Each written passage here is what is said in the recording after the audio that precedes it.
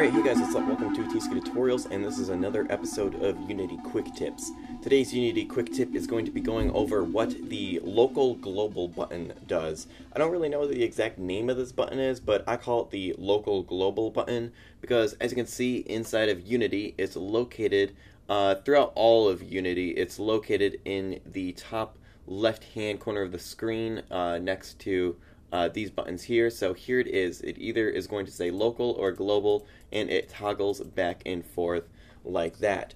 So what the local global button does is basically it rotates. Let me click on this so that you can see the arrow that I'm talking about, the X, Y, and Z movement arrow where Y is green, blue is Z, and red is X. So you use that to drag around your game objects in your scene.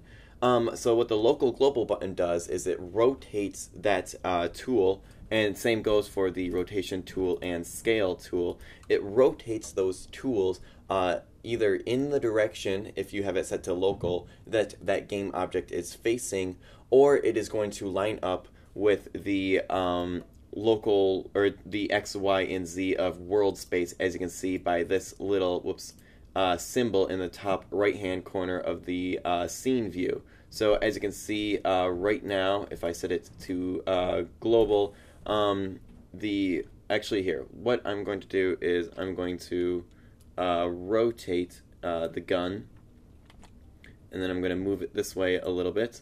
And then I'm going to set it to local. I'm going to have to move a little bit so that you can see. So as you can see, now we have the blue arrow, the Z arrow pointing this way, and the X arrow pointing this way. So if we compare that against this symbol in the top right hand corner, the blue arrow is almost going 90 degrees away from the world space blue arrow. But if I have, let me actually move up a little bit so that you can see better. If I set it to global, then these arrows, see the blue arrow here and the blue arrow here, line up once again. That is because the arrows are lining up with global space and not local space. Now this is useful for a couple of different reasons. The first reason is just moving objects around in your scene and just doing your level design and setting things up. Sometimes you want to move things on a diagonal and move with the way that that object is facing. Take for instance a turret or a spotlight, or I don't know, just something like that where you want to move and slide along with where that game object is facing. But what if you want to keep everything perpendicular to each other and keep everything nice and straight in your level, and you want to move things and your objects have crazy rotations, but you still want to move them and rearrange them in a perpendicular, very organized manner? Then you would set it to global, and then you can slide everything along the X, Y, and Z axis of world space and keep everything organized that way. The other thing that it's useful for is when you have it set to local, you can visualize the variables transform.forward, transform.up, and I believe transform.right when inside of the code. So basically what you're doing there is transform.forward is always going to be the blue Z arrow.